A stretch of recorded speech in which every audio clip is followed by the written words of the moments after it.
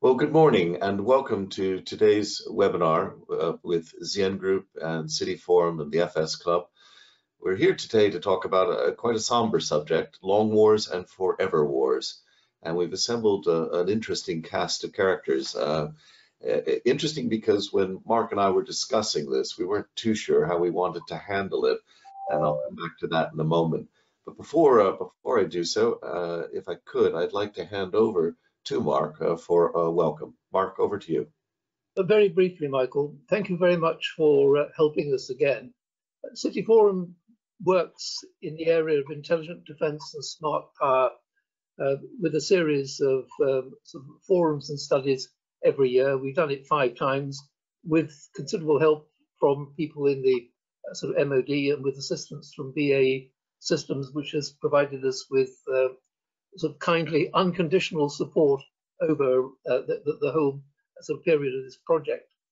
Michael periodically sort of comes in with a thought about a discussion which would be useful for our event. And when he suggested the idea of working with Jasper Ford on this occasion, I thought this absolutely brilliant. The first City Forum event ever, which came at the time of the Adam Smith bicentenary, which I had the pleasure of hosting, involved a discussion that included a former British Prime Minister, a German Chancellor who very recently left office, the actual American Republican vice presidential candidate, and the novelist Doris Lessing. She pointed out, this is years ago, Saddam Hussein and Iraq as a problem. The political figures all dismissed what she had to say and why she had to say it. But it was an absolutely brilliant contribution on that occasion. I've never forgotten it, and delighted that we have Jasper with us today. Sort of, Madeline and Jeremy have helped me enormously over the years, and I'm delighted that they're part of the discussion. And so, Michael, you're a polymath of the kind that we love to see. You're going to be an exciting Lord Mayor, and we wish you well and congratulate you on that appointment. I think that I should now sort of shut up and let the discussion continue. Delighted to have everybody here for what is the prelude to our intelligent defence and smart power work this year. We were criticised last year for dismissing the Security and Defence Review produced by this country as inaccurate, we thought, in very many ways, and we think so it has turned out. But we're now looking at what might be sort of done instead. Today's discussion is excellent. Michael, thank you for running it. Well, thank you, Mark, for that introduction. And as we move the slides along, I think you all know me, Michael Mainelli, but I'd like to focus on the next slide and thank our many sponsors.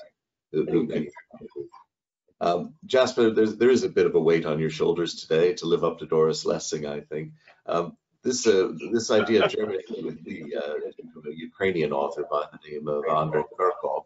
Andrei Kurkov wrote a book called Death and the Penguin, which is a wonderfully surreal, rather reminiscent of Mikhail Bulgakov and Master and Margarita in some ways. But he brought out a book in 2020 called Grey Bees, which is about the life of a beekeeper in the then Donbass region and how the war was affecting him. And I recalled that Jasper had, in fact, written in his books the idea that the Korean War had never ended. And that's what inspired today. And I think it was delightful that then Mark immediately said, well, Jeremy and Madeline are the natural people to field that off and provide the deeper expertise. So we're going to have a wide-ranging conversation. Now, the agenda today, for those of you in the audience, is fairly straightforward. I'm going to get it out of the way in 1 minute. And at 11:05, we will have opening remarks. Each of our panelists, Madeline, Jeremy, and Jasper, will talk for approximately 3 to 4 minutes on their thoughts. Then we have 3 questions that we would like to have the panel discussion. But during the course of all this, please do send in your comments, questions, observations into the chat room here on the GoToWebinar series, and I will field them into the conversation in a rolling way. Please do use the chat room facility, because I'm here with you. I'm not on Signal. I'm not on WeChat. I am not taking emails. I'm focusing on this today. All of your comments and questions will be sent to all of the panelists with your email attached. If you want to get in touch with somebody or something, just say that's what you wish, and we'll make sure that that is passed on to them. The session is being recorded, and if you like it, it should be up in approximately 2 days, and you can share it with friends and colleagues and family. Watch it with some popcorn over the weekend. So with no further ado, if I may, I'd like to turn to our first person on this. You know, I was not going to extend this forever war, and I was not extending a forever exit. Was, I think, one of the most interesting remarks that I've ever read on the subject. But Madeline, over to you. Thank you, Michael. President Biden, in that speech justifying his exit from Afghanistan, also promised that American missions from now on would have clear, achievable goals, focused on national security issues, and would not rest, forgive, or forget terrorist threats against America and its allies. The question we're looking at today is, have those promises been met in NATO's response to not a terrorist attack, but a state-on-state attack by Russia against Ukraine that potentially also threatens NATO states? In Europe, the long wars and state-on-state attacks that had been, meaning that a state disappeared between 1861 and 1945 on average every 3 years, largely ended after 1945. From then onwards, new institutions were created with new norms and standards. The UN Charter created a norm against one state taking on another's territory by force. Civil wars and colour revolutions against kleptocrats' theft of vast amounts of state wealth and the use of security forces to oppress peoples, living often in dire poverty, increased. Invasions and interventions to support or depose tyrants and terrorists brought huge costs, loss of life, political consequences, short wars with long tailbacks of insurgent fighting. We're now living with increased hybrid threats against states, including cyber attacks, political infiltration and interference in elections, and major disinformation campaigns seeking to grow distrust in our states.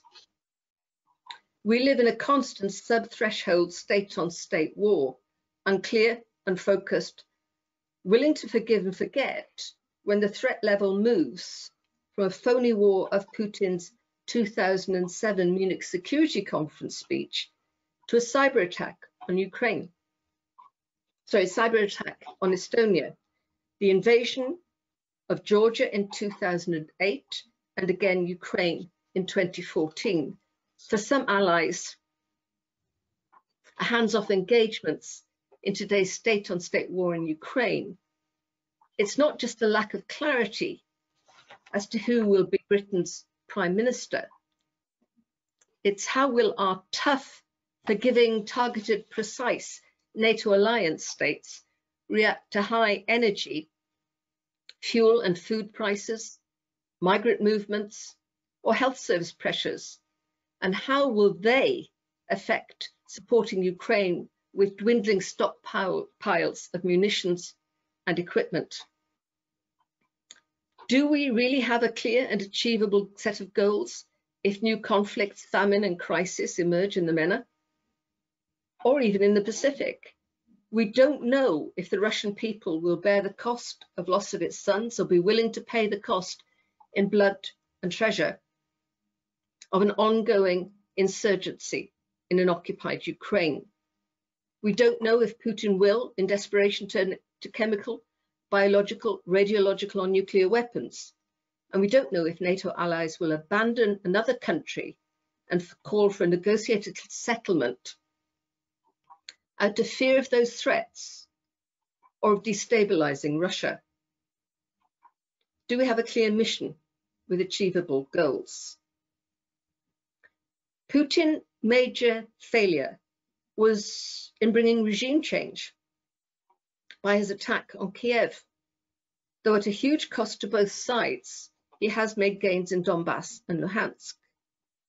But, and it's the big political but, the electoral clock is ticking, not just for all of NATO's leaders, but also for Putin, who must seek re-election as president in 2024.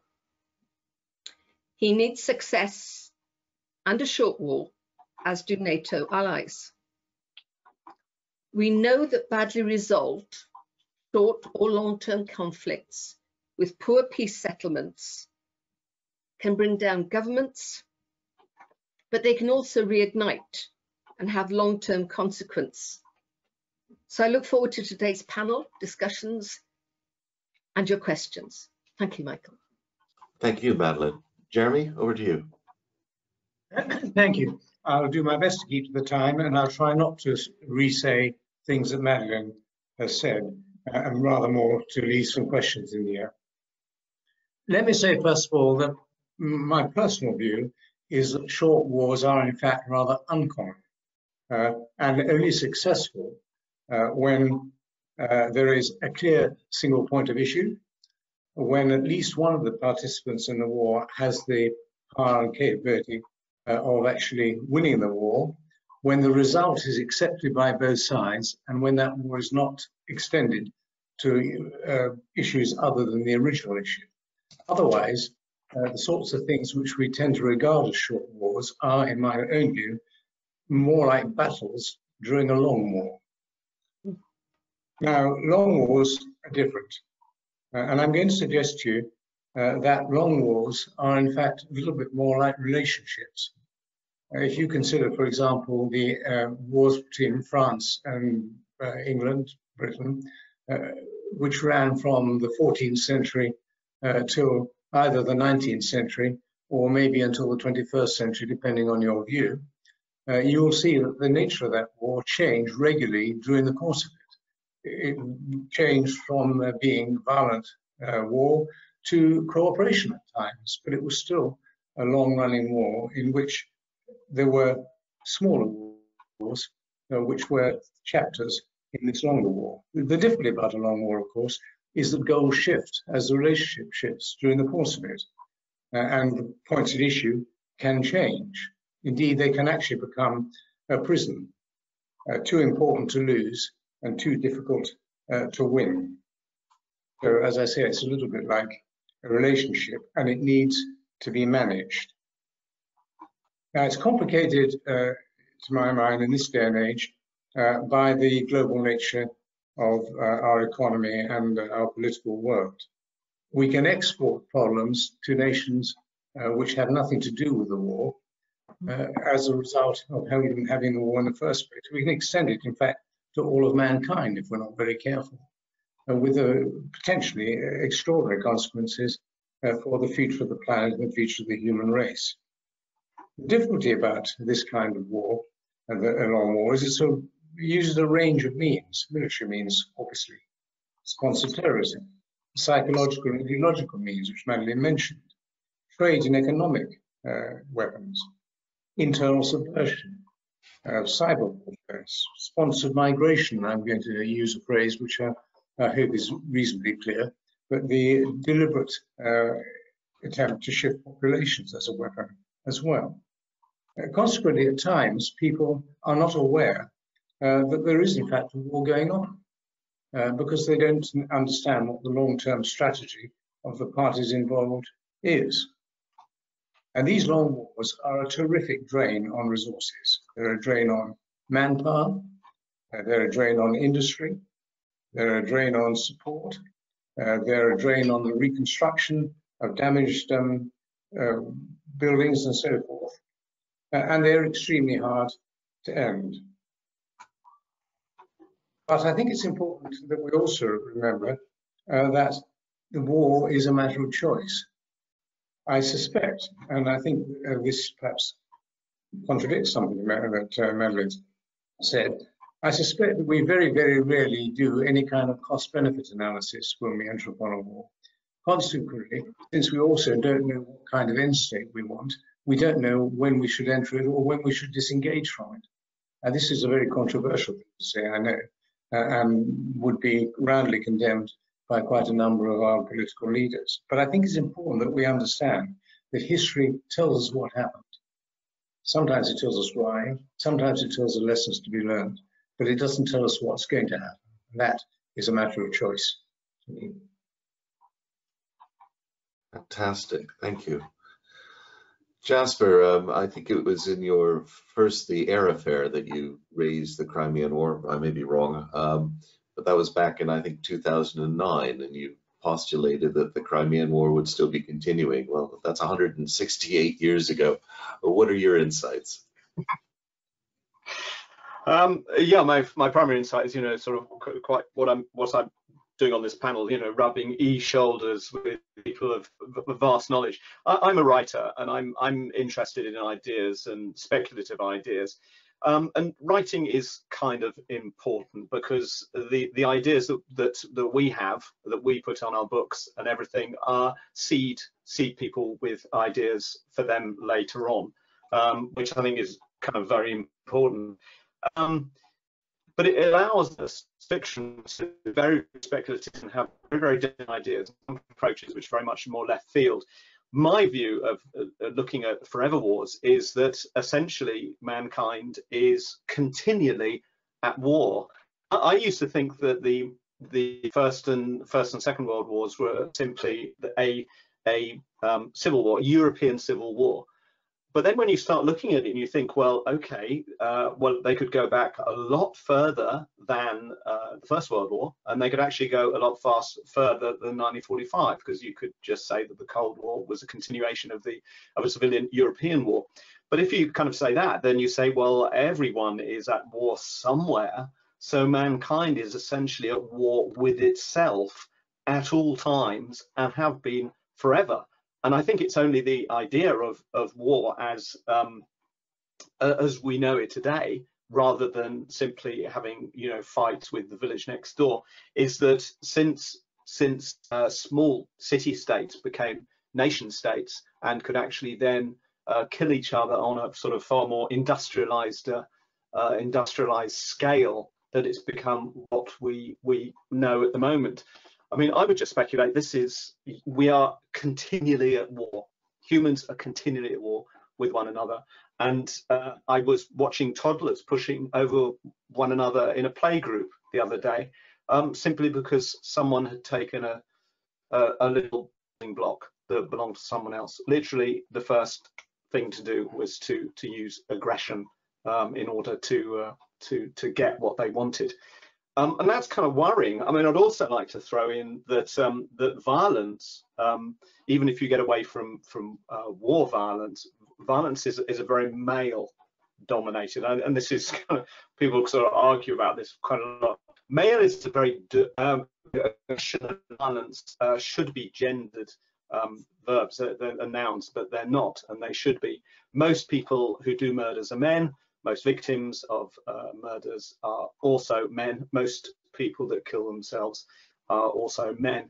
Male seems to be an extremely aggressive gender for reasons that may have been very, very useful thousands, if not tens of thousands of years ago, but clearly now just sort of setting the world alight with continuous problems and issues. I'll just start with those opening remarks, but I'm coming not from a sort of historical aspect, but a sort of broad, slightly left field viewpoints. And none of those things I think I've said are things that are new, but I think they're well worth saying again now. Wow. Yes, an enduring story. Well, we thought, just to liven things up a little bit, we'd have a quick poll of the audience. And so the poll is asking you out there, why do you think some wars become long wars? Is it because leaders are trapped in their own beliefs, because of the sunk cost fallacy that, well, we've invested, or invest is probably the wrong word, we're so deep in this that they don't want to admit their mistakes? Is it nationalism comes to the fore, or there's a bit of a discontinuity in understanding?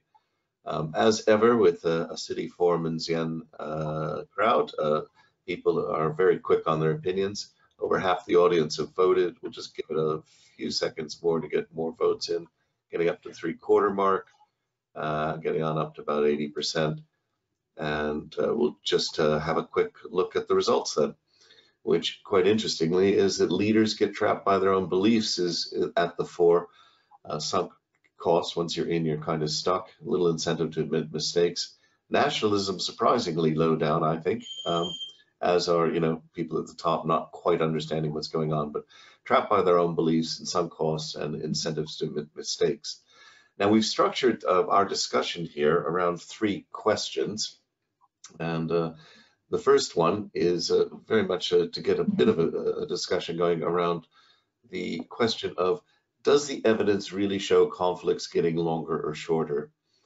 Now, I composed the text for the calling notice, and that was one thing on the right, where I was looking at, if you look at these things, the Reconquista, 774 years. We've all read the history books on the Roman-Persian. Jeremy mentioned the 100 Years' War, which looks like a short little conflict compared with some of these big ones here.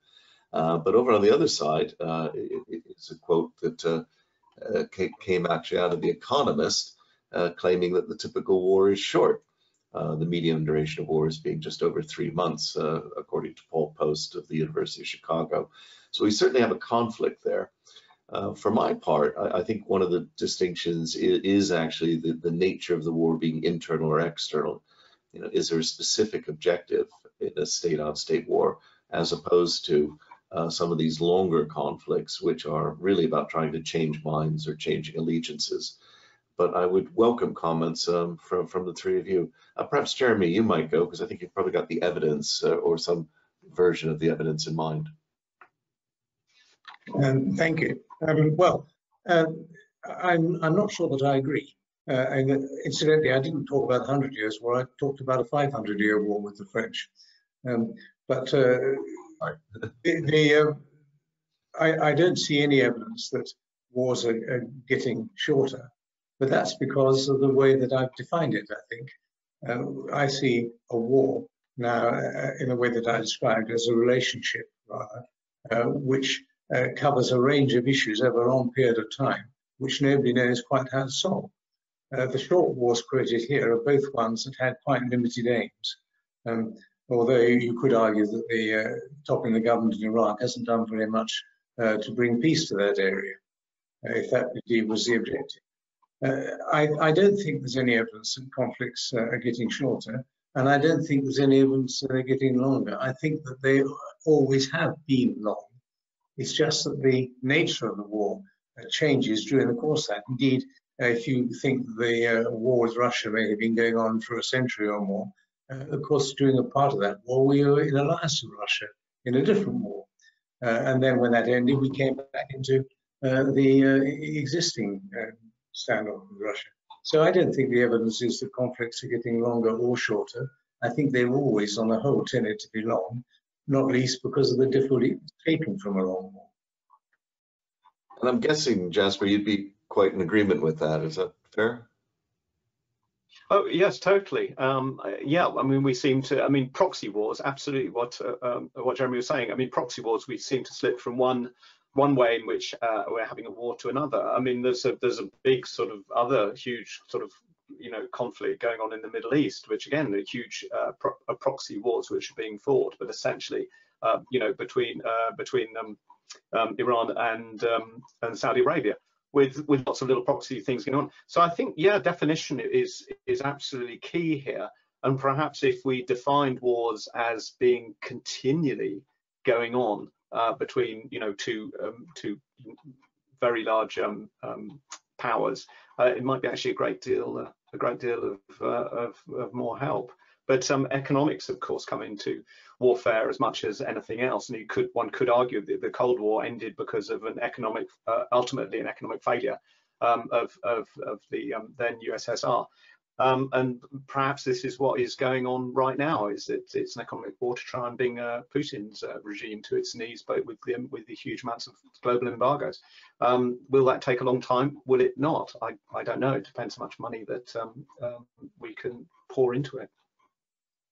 Yeah, listening to both you and Jeremy reminds me of a book by Stephen Clark. It's a kind of deliciously witty, but actually rather serious history book, 1,000 Years of Annoying the French, which is an intriguing book. Madeline, your thoughts on this? Do you find any evidence, or is it a definitional issue? It's interesting, actually. I was listening to Jeremy very closely because it's that interplay between the military and the politicians that's often at the cause of the problems that we've got. Because if you remember, what happens is politicians debate and decide, are we going to actually engage in war? And often there can be justifications that the military can put forward as to how we can achieve success, and we can achieve it quickly. Politicians want sometimes to answer very simple questions. In Libya, for example, where we were asked, are we going to let Gaddafi massacre people in a city? And you ask, do we have an exit strategy? And governments will say, yes, we've got an exit strategy. But actually, once you start a war, it's very difficult to get out. But also, when do you declare victory? I mean, we heard the statement, job done. We've been successful. We've toppled a regime. But toppling a regime is just the start, especially whether you stay, as we did in Afghanistan and Iraq, or whether we leave, as we did in Libya. We leave other people to pick up the long-term consequences. And you can have periods of low consequences, of low tensions, but the tensions remain, they reignite.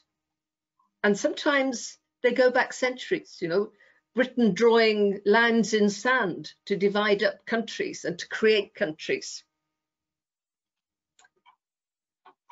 It isn't just the war fighting, it's how we leave the war fighting. And it's the peace that is negotiated. I mean, some people would argue that the Crimean War, when it ended, created a whole new set of problems because of the loans that the West, particularly Britain and France, gave to the Ottoman Empire that ultimately led to its bankruptcy and collapsed. So it's not just that military kinetic fighting stops, it's the long-term consequences and desires and political aspirations of nation states and politicians that decide whether something reignites. And I'm just accepting politicians, not just the military, have a role to play in both starting, ending, and continuing wars. Thank you. Well, sliding along a bit, we're going to just touch on your thoughts on the characteristics of long wars versus short wars, but the audience is very alert and awake, and I think there's some pertinent comments for this one. Colin Coulson-Thomas is curious about your thoughts. Are democracies inherently at a disadvantage in long wars, particularly long wars involving authoritarian regimes as the opponent? And Robin Derbyshire is curious, what is the impact of outsiders on the length of wars? In some cases, measures such as blockades cannot be applied as quickly or strictly as possible because of the impact of outsiders, is one example he gives. But again, over to you. Let me just shake it up a little bit. Jasper, perhaps you'd like to lead on any thoughts on characteristics of long wars versus short wars. And I noticed in this war, we've been seeing women involved, ballerinas, for example, at the front line. So maybe it's not all male any longer. Yeah, well, I mean, Putin is unmistakably male, and everyone I see around him is unmistakably male. Yeah, democracy at a disadvantage. I think that's a really good point. I mean, the interwar period and the appeasement. This is very interesting part of sort of history. What do you do? A despot can actually, someone who has autocratic regime can just make things happen instantly. But if you're in a democracy, of course, you can't do that. You actually have to talk these things through. And it's a revisit of what was happening, you know, in the interwar period is very interesting. I think it actually eventually sort of slightly played into the hands of the British, is because we had to play catch up very, very quickly in the late 30s, and came up with a weapon of war, the Spitfire, which was essentially a late 40s technology that was then doing battle with late 30s technology, which is what Nazi Germany had to offer. So there was a sense there that actually helped certainly Britain, not Europe as a whole, to defend itself in the Battle of Britain. So there's all sorts of strange things that come around with that. But yeah, I mean, I would definitely say that democracy is at a disadvantage. But I think also that, having seen the global reaction to the invasion of Ukraine, has been very, very interesting and very, very speedy.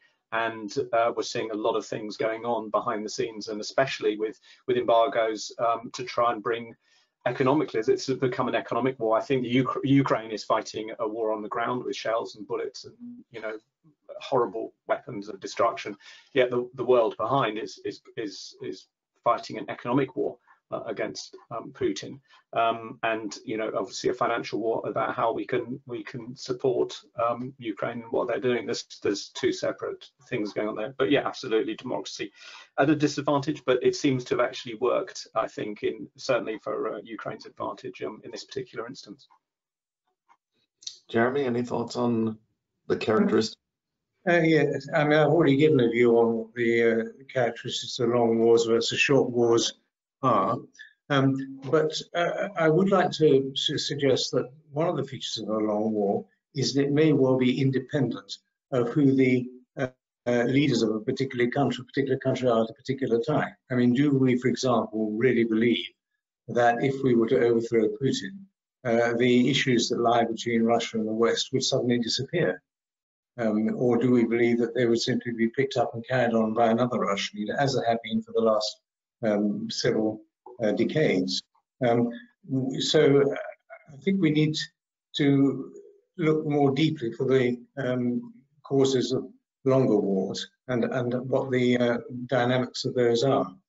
And because I can't see where else to get this in, I wanted also to say that I think we need to understand, even in a long war, and even in a long war with as distasteful a regime as the Russian regime, we need to understand at least some of their own concerns. For example, I believe that for a Russian, that Crimea is a vital national interest. I do not believe that there is any Russian government that would ever concede Crimea. I also believe, by the way, that if we were in a similar position strategically, that Russia is in Crimea, where it was for a long time its only ice-free access to the sea, we would feel the same. So there are some issues which are independent of either the political leaders, or maybe at the time, or even maybe the political ideology at the time, because they touch the vital interests of the nation as a whole. And those issues underlie long wars, and to my mind are independent of shorter-term political changes. Gary Glennon-Olty is slightly optimistic. He says the diversity associated with democracy is ultimately an advantage. He thinks it will work for Ukraine. Yusuf Samayoula has a very interesting point that optimism bias seems to be a universal thread with invaders or aggressors, and he refers to that famous marker in the Khyber Pass that records the passage of Alexander, Genghis Khan, the British, the Russians, none of whom did well in subduing Pathan tribesmen and women for very long. Madeleine, over to you. I mean, is optimism bias a bit of an issue here? And you were referring, of course, to Putin's electoral clock at 2024. Well, the big thing about this is that this is a narrative war, and winning the narrative is also going to be critical. Now, we talked about the ease of which making decisions can be in an autocracy, but in an autocracy, you also control the message. So the public don't really know what's going on. On the other hand, the opponent is Zelensky, who is the most media savvy leader I think we have seen in generations. All of his cabinet, many of them worked in the media. They were journalists, they were writers, they were actors. So the narrative that he has been absolutely spot on in pressing of gallant Ukraine, while not heard in Russia, is having an impact wider and certainly getting across the NATO alliance a public engagement. But we also have underneath that a role of civilians that has completely changed. If nothing else, the civilian hacktivist movement is fighting a different war, both being able to identify those soldiers who have been involved in stealing and looting in Ukraine, identifying the soldiers who've been involved in some of the massacres of civilians, naming and shaming and collecting information. So a new form of warfare is emerging here. It is more difficult if you're in an alliance keeping 30 people together, but it also means that you have challenges all the time to your thinking. And challenge can sometimes be difficult to deal with, but it can also be highly constructive. The problem for the NATO alliance is, who do we replace the Secretary General with? That's when the alliance is going to face its greatest problem, I think, is replacing Jens. We have been so fortunate in having him. Wow. What happens next is our big problem. Yeah. It's this concept of narrative is really interesting. I once heard somebody refer to this as a bit of a cartoon war. I'm not being derogatory, but the idea you've got this Zelensky and his bunker with 3 days of stubble and t-shirts and brave fighters. It almost fits the Star Wars narrative of the Dark Star Empire and then the brave freedom fighters. And of course, the problem in that conversation was pointing out that there's very few conflicts where both sides aren't up to no good. And what would the public reaction be if and when they discover some Ukrainian atrocities as well? And where would support linger and waver there? But just a quick one, we've got a couple of big themes emerging from the audience, but I wouldn't mind your quick thoughts on, will this war be long or short? And maybe a sub-question to that, which is, if this is a very long war, whom does that favor? Does that favor Russia, or does that favor effectively Ukraine supported by the West? And I guess I might start, if I may, with you, Jeremy. Well, I obviously I hope it will be a short war, although I repeat what I said earlier on, that may just be a chapter in a longer war.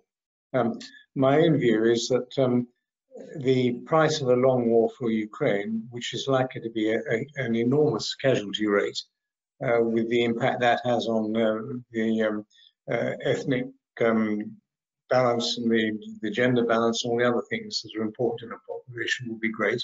And the material damage to Ukraine will be so great that it will be extremely difficult, even with the help of the West and some sort of Marshall Aid plan, it will be extremely difficult to restore the Ukrainian economy in anything other than a very long time. On the other hand, if it is a short war, on both sides, I thought need a respite at some point. Can the Russians be trusted to keep whatever agreement is made? Now, if I was Zelensky, I'd certainly doubt it, which is why I think that this is a chapter in a much longer struggle whose final purpose, I'm afraid I'm not able myself to perceive. So my answer is I hope it will be short. I fear that it will be long. And whatever the military outcome of that long war is, the price for Ukraine will be very much greater than the price for Russia. Madeline, your thoughts? One of the things that I suppose I learned the most about when I was at the NATO Parliament was the determination of the former Soviet states to not go back. And the mindset of those who lived under a Soviet state is something that if you've lived in the West, you can't understand. You can't understand the grip that your brain is under of not saying the wrong thing that can lose you and your family to end up in the gulag. So within the alliance, you're going to have a lot of states that are going to say, we have to make sure that we are secure from Russia moving on from Ukraine to pick off other states, including NATO states. The maritime, Jeremy, you haven't mentioned, and I'd love to hear your view on that, because I think the maritime is going to be quite critical. We talk about Crimea, we talk about Luhansk and Donbass, but if we don't get a free navigation of the Black Sea back, then the consequences for Ukraine, for Romania, for NATO allies is going to be huge. So that maritime space is as important as the land space. And some of that is going to have to be addressed, whether it is in a peace settlement, a negotiation as to how we continue a land warfare. I don't know, but those are going to be the critical issues, I think. Thank you. And Jasper. Yeah, I mean, I sort of echo really what Jeremy was saying. Absolutely, I think this is if we define a war as really, you know, when everything's back to normal, it's going to be a very, very long time indeed. And the points about we don't understand Russia, or the people who did understand Russia and could see what was going on. One could argue maybe that the collapse of the Soviet Union was like, you know, a sort of, you know, the Treaty of Versailles almost. And a humiliated nation is not a healthy nation at all. Ola Bulla, who's a very good writer, wrote a whole piece about Putin and the new Soviet, wanting to rebuild the Soviet in how he saw, you know, the Soviet in his youth. And I think there are people who have understood this, and I think diplomats have understood this. And as we all know, you know, diplomacy is a skill that is meant to last for 50 years, whereas politicians have a very short-term expectancy of really when they're going to be re-elected into power.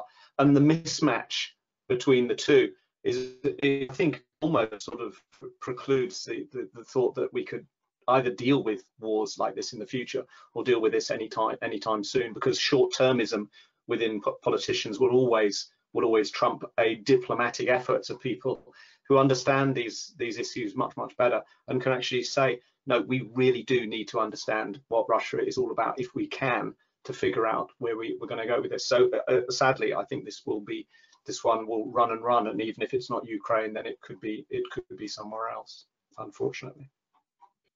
We're going to turn now to questions and comments from the audience, and there's some very good ones here. Kelly Berman makes a very considered submission here, which I just read to you, that the scholar Bahar Rumalili posits an interesting hypothesis regarding protracted conflicts, particularly mutually destructive ones such as Palestine and Israel.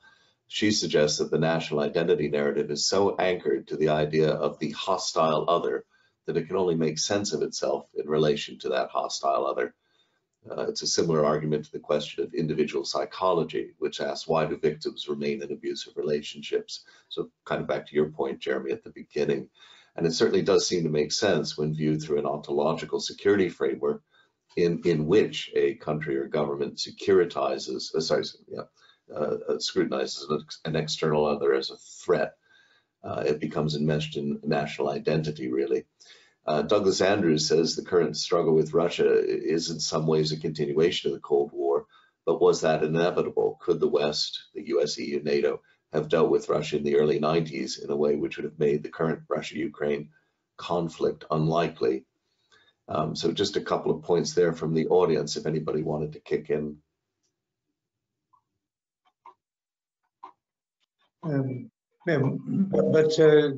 Actually, answering a different question, Michael, just quickly responding to Madeline on the maritime thing. Thank you. I think she's spot on. The trouble is that the Black Sea closed, the littoral states there are effectively landlocked countries. And a landlocked country's economy can only exist at the pleasure of the surrounding nations. The problem is going to be how to square whatever we may want to do there with the Montreux Convention, and that's going to be a difficult thing. That's not, I know, an answer to the question that you just posed, and I have nothing much to add to that, but it's an attempt to answer Madeleine. Okay. Well, let me move on a bit, because there's a thread here that I think is worth exploring, and it's really got to do broadly with the military-industrial complex. So Hugh Purser refers us, of course, to John Keegan's famous history of warfare, quite similar to your statements, Jasper, but the key point being nuclear, the effects of war on limited and nuclear, in Keegan's opinion. And then Nikki Holtzhausen is curious about war and industries, and Hugh Purser again, sort of, how does the panel view the cause and effect role of the military-industrial complex? So any thoughts on that? Michael, I'd like to just say politicians have tried desperately to deal with the hostile other by codifying behavior. So we've set up agencies like the United Nations to try and bring some codification and set up legislation about behaviors in wartime to try and stop the human behavior and aggression being unlimited. Now, the military-industrial complex is sometimes a little bit of a fantasy of politicians being constantly fed the concept of buy the new weapons. In some respects, politicians in the West since 1945 have been much more focused on building the state. And some in the NATO alliance have been massively criticised that they've taken a defence holiday. And that our defence holidays, while we've invested in education, in health, in pensions, in social benefits, have in fact increased the potential for war. And one of the problems that we're all facing in the West at the moment is politicians have been caught out with the lack of investment in simple things like munitions and stockpiling. It depends if you believe in deterrence. Strong defense deters aggression. That's the basis on which the West has held its stance within NATO. Are we going to change that stance? And that's the big question that the West is facing. Is deterrence strong enough, and has deterrence been real enough to actually deter President Putin? The audience might react a bit here. There's some interesting points about it. We have, I think, always, believed in deterrence, mutually assured destruction. I think it was Eisenhower who pointed out the military-industrial complex sort of thing, and we look at that structure. But Gary, Glenn, and Alty would point that, in fact, we seem also to, I think, have believed a little bit in the changing nature of communications, that the channels were open and there was more peer-to-peer comms, and yet we find both within China and within Russia a very limited and controlled communications area. So I think the West was relying on information and free speech in ways that weren't really being promoted. And then we've also had, and Sean Taylor's pointing us to this, we had a very strong belief that sanctions would be very effective. And except for a 1 week bounce, the ruble's doing really quite fine, and Russia's getting about a 20% uplift in revenue, is Sean's estimate. So maybe we were actually taking a deterrence holiday, but seeing deterrence as the main thing and counting as well on communications and sanctions. Jasper, you're a communicator. Has the nature of communications in any real way? No, I mean, it was interesting. I read an article, and it's interesting what you were saying, because Eisenhower actually was giving a warning when he was talking about the industrial complex, because if you have it, you'll use it.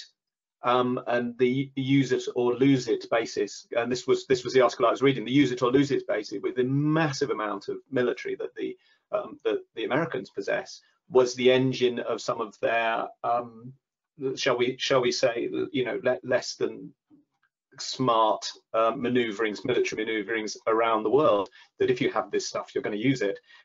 China has a huge army at the moment. Russia again has a huge army. It's turned out to be sort of a little more than a sort of more of a show army, and the military parades, that sort of fetishization of these big arms and everything, is extremely worrying.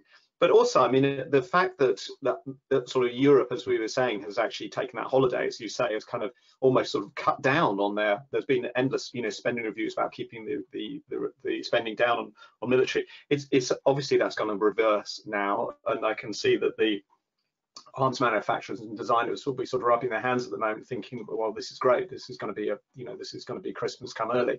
But I think there was a sense of optimism that I should sort of tentatively applaud, amongst nations within Europe, which was obviously, a false optimism. And I think there were certainly nations who were bordering Russia, who have been saying for a very long time now, look, no, you can't relax. This isn't good. You shouldn't do these deals. And unfortunately, they seem to have come true.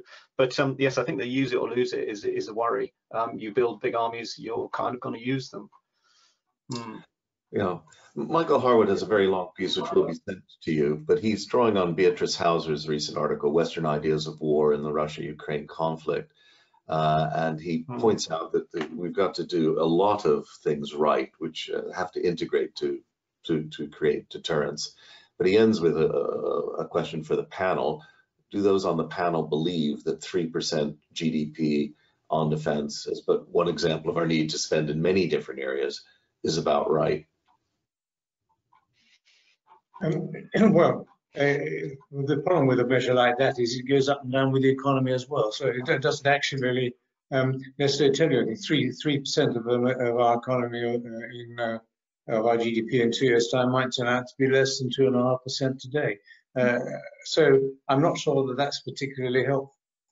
I think you need to start with a clear idea of what you want, and then see what you can afford, and then adjust your behavior in a course of what you can afford. But I would like to say a very quick word about deterrence, since it's my favorite subject and the thing I've written about most, which is that I think we became obsessed with nuclear deterrence. I think people started to think that a big bang was big defense. Of course, the whole point of the original deterrence and the deterrence escalation matter was that you should never get to that point. In fact, there's now some reason to believe that the fact that we own nuclear weapons has actually deterred ourselves from how we set about behaving in the Ukraine-Russian conflict. Deterrence needs a major re-examination, a really major re-examination. It will need an expansion of conventional deterrence, both in military and other terms, and it will cost a lot of money. And I just don't know whether the stomach for that exists. If it doesn't, then I think we'll be in very poor shape, because I still believe that people will hesitate long before using nuclear weapons. And if we haven't got a suitable underpinning to the deterrent, we're lost conventionally as well. So this is a huge subject and a very important one, and we won't have time to go into it here. But I just wanted to put that marker down. Madeline, I can see you.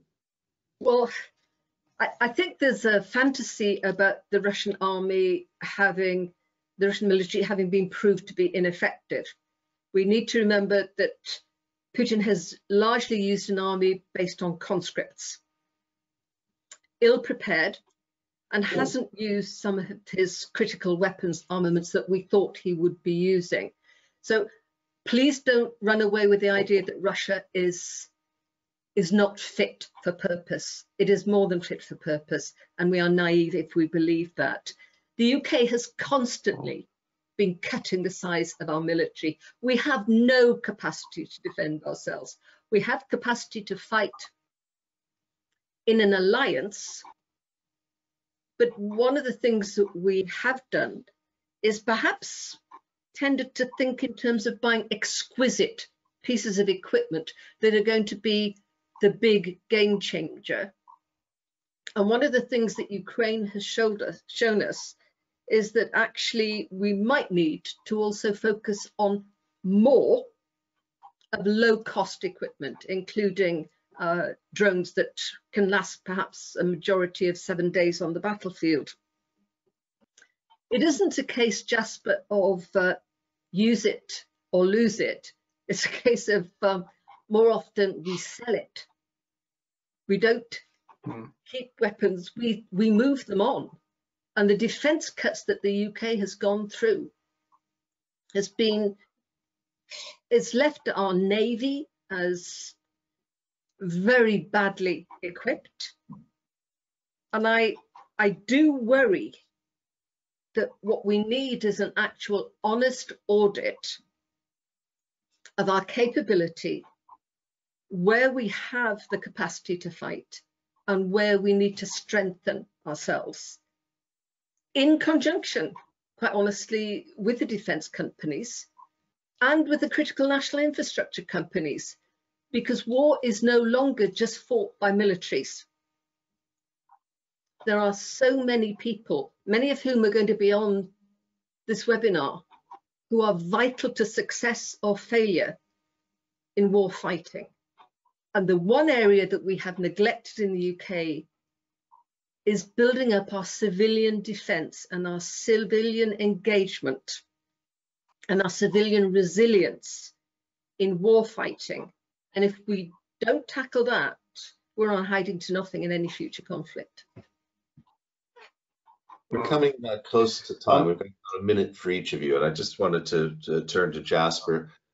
Jasper, I'm curious, as I suspect the audience is, just about the theme of your next book, but Alex Murdoch asks you specifically, does the way the information war is running have any relevance, to Orwell's Ministry of Truth? Is this a 1984 situation where different truths are being promoted?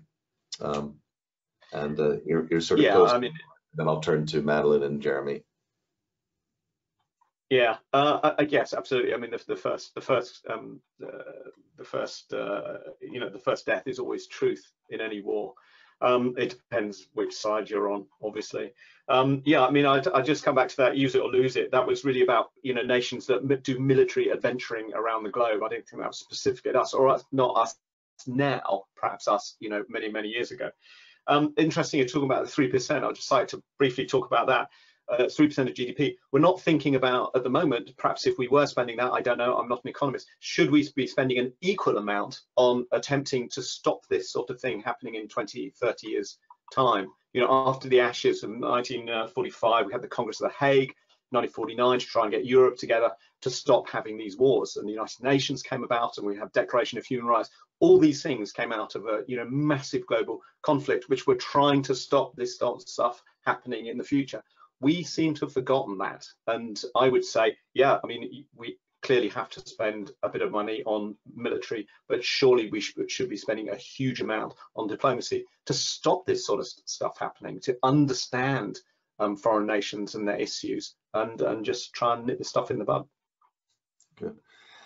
Madeline, over to you, but just a pointer that Robert Pay is kind of curious, what do you think Putin actually wants? Putin, like I suppose lots of politicians, wants a legacy, I would suggest. And his legacy has been about past glories, and retaking Ukraine was part of past glories. It should also be borne in mind that Ukraine was central to a lot of Russia's military defense capability companies, and some of that is also what he wants back. Diplomacy, absolutely, cut quite dramatically in the UK following the 2010 austerity measures. That needs to be built up. We do have a problem worldwide with a lot of money that goes into defence that is badly spent, and defence procurement. We keep trying to reform it. We do keep trying to get there. and it gets out of hand, that has to be tackled, and we have to take it, because money is going to get short. But honestly, Jasper, if you want to know how war is progressing, journalists aren't necessarily going to, sorry, my roof repairers are just leaving, so that thumbs up was to my roof repairers.